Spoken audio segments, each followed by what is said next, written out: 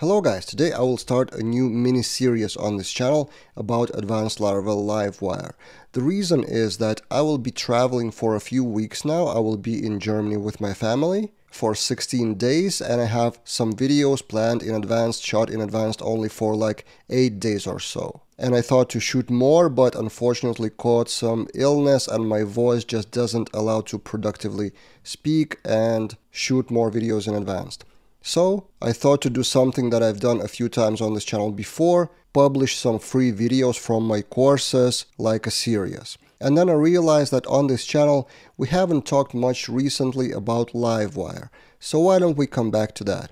So on my Laravel Daily.com I have a premium course, Advanced Laravel Livewire, shot a year ago, but nothing really changed in Livewire, so it should be all pretty irrelevant. And for the next 8 or 9 days, I assume, I will publish one lesson per day about Livewire.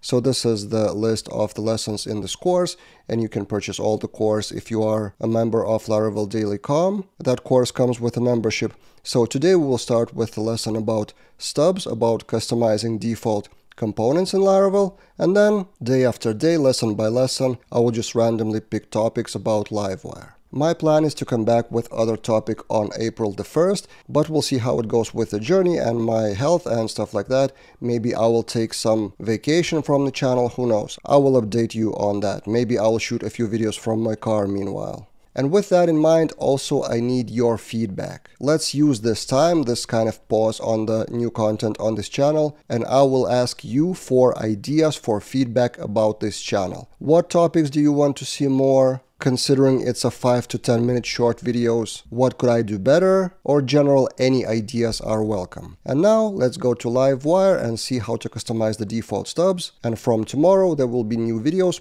without any intros like hello guys or anything, just the topic itself. So for the rest of March it's Livewire, and see you guys in April in new videos. Let's take a look at the default structure of Livewire components. So what if we do PHP artisan, make Livewire, for example, project edit or something like that, some component, right? And let's take a look in app http livewire project edit, right? So this is the default structure of the component. What if you want to customize that? What if you want to have some different structure for all the components when you run make livewire or livewire make? For example, you want to have mount method ready for you all the time, so public function mount, maybe with empty body, but you want it to be present in every component. You can customize the default so-called stubs of Livewire by running PHP artisan livewire stubs. What happens then? Then you have a folder called stubs in your Laravel project with the default stubs like templates for all your future components.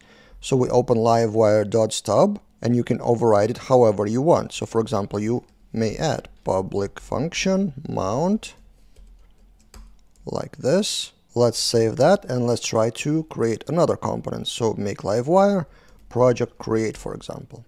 Component created, and let's see what we have here. So now in the new component we have mount method. So this is how you can customize the Livewire component, including, for example, Livewire view stub, which has the inspirational quote by default inside of the div, so you can customize that as well. It's really similar to what Laravel has, the same logic.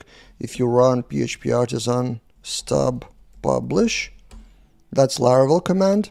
Similar, in the stubs folder you have the stubs for all the different files of Laravel that are generated with make command, make model, make controller. So for example, default model looks like this, and you may customize that however you want. So this is identical in Livewire with the command livewire stubs.